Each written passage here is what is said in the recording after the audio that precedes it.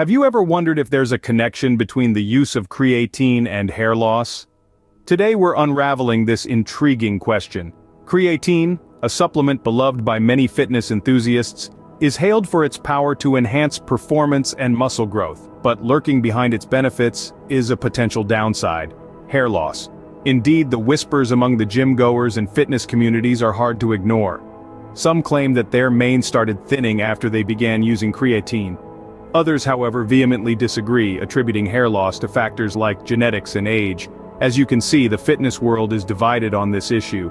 There are those who are convinced that creatine is the unseen villain, while others believe it's innocent, a mere scapegoat in the grand scheme of things. So what's the truth? Is creatine really a culprit in hair thinning or loss?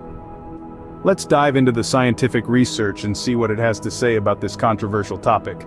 To understand the correlation, we need to dive into the science behind these claims. So let's take a deep breath and plunge into the world of biochemistry. Creatine, a substance naturally produced by our bodies, plays a crucial role in supplying energy to our muscles. It's this energy-boosting character that has made it a darling among fitness enthusiasts and athletes, who often take it as a supplement to enhance their performance. But like any rose, creatine may have its thorns. Back in 2009, a study conducted by the Stellenbosch University in South Africa suggested that creatine use could lead to an increase in a hormone called dihydrotestosterone, or DHT for short. Now, DHT isn't some villainous hormone wreaking havoc, it's a byproduct of testosterone, the hormone that gives us our male characteristics.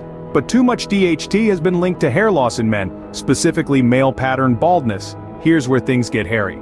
The study found that after 3 weeks of high-dose creatine supplementation, the subject's DHT levels increased by a whopping 40 to 56%. That's a significant surge, and it's this finding that has fueled the creatine hair loss debate. But before you toss out all your creatine supplements, there are a few things to keep in mind. First, this study was relatively small, involving only 20 rugby players. Secondly, the study wasn't specific to hair loss. It measured DHT levels, but it didn't track whether the subjects actually experienced any hair loss. Moreover, genetics plays a key role in hair loss. So if you're predisposed to male pattern baldness, your hair follicles may be more sensitive to DHT. But if baldness doesn't run in your family, your follicles might just shrug off the extra DHT.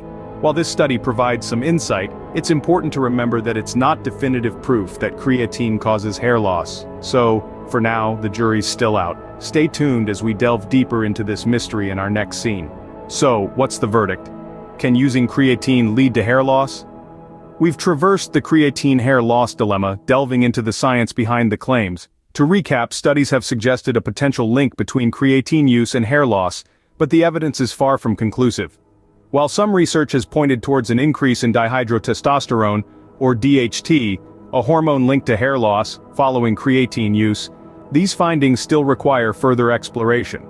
The science as it stands is not definitive. It's essential to remember that hair loss can be influenced by a multitude of factors, including genetics, age, and overall health. Therefore, it's crucial to consider your personal risk factors for hair loss before starting any supplement regimen, including creatine.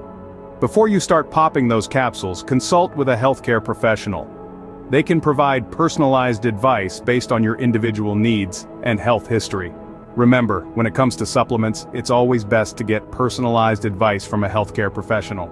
In conclusion, while there's some evidence that creatine might increase levels of DHT, a hormone linked to hair loss, the research is still inconclusive. As we navigate the vast world of supplements and their potential effects, it's crucial to remember that we are all unique. What works for one person might not work for another, and what might cause negative side effects in one individual may not in another. This is why it's so important to consult with a healthcare professional before embarking on any supplement regimen, creatine included. They can provide personalized advice based on your health history and goals. Moreover, staying well-informed and making decisions based not solely on trends or hype, but on verified research and personal health considerations is key.